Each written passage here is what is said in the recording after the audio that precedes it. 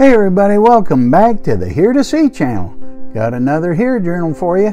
Psalms chapter 122. Psalms, the book of sacred songs.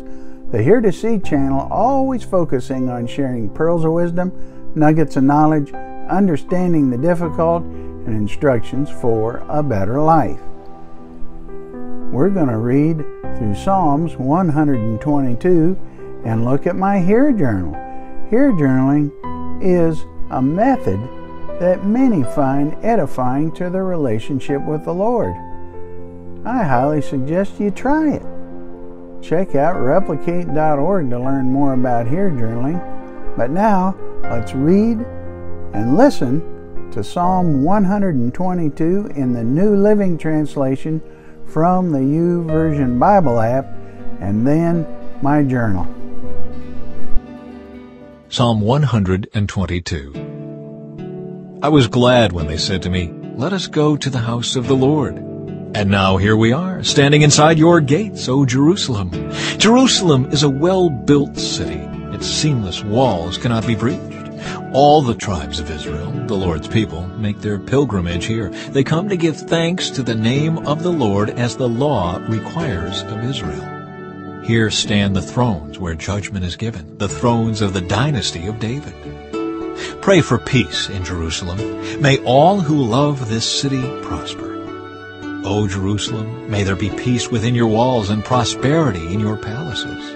For the sake of my family and friends, I will say, may you have peace.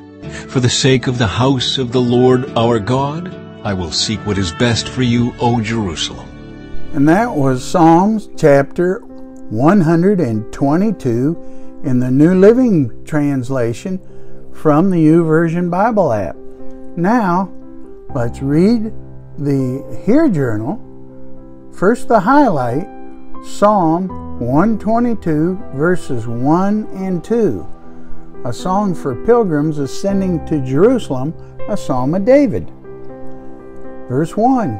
I was glad when they said to me, "Let's go to the house of the Lord." And now, here we are standing inside your gates, O Jerusalem. So, what's my explanation? The psalmist said that he was glad when someone said, "Let us go to the house of the Lord." There is a connection with God and with fellow believers in the house of the Lord.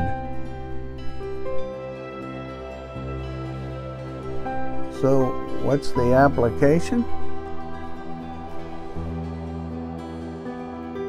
We too can find purpose and peace in serving in the house of the Lord. How do you know you are in the right place of worship and service? Well, I would say, ask the Lord.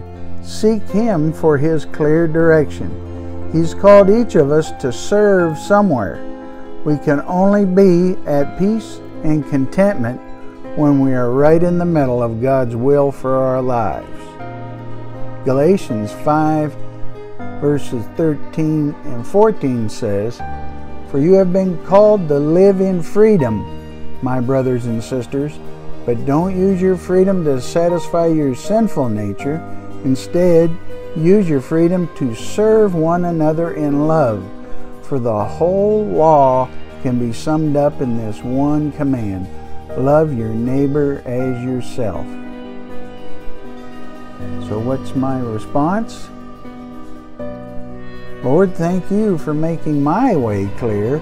I strive to honor and serve you and others as you have provided clear directions. I look so forward to gathering in your house, Lord, with my fellow brothers and sisters to learn, grow, and to serve you faithfully and obediently. Amen. Hallelujah. And now, how about you? Are you going to try Here journaling? Give it a try. Highlight, explain, apply, respond. You'll be so glad you did. And comment below. Share your experiences with us. If you don't know Jesus as your Lord and Savior, start with John chapter 3 to learn about His plan of salvation. And talk to God about it. You can talk to God about anything. He really, truly loves you.